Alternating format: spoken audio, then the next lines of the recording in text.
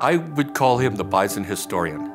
If you want a story, Wayne always has a story in his pocket for you. You might need some time, but he's always got a story.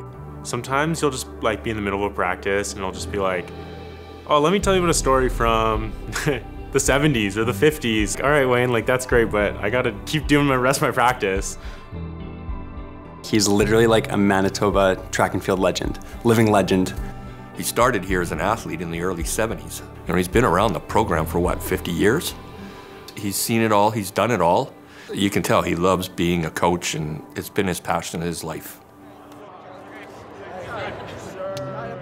He's always like, yeah, look, that was great, you just had the best, but like, I still think you could do better. That's really instilled in me, like, never really be satisfied with everything. Like, even now, I'm still looking forward to training with him next year, just because I know I still have so much more, and that's just like, I think, the mentality that he's gives to everyone.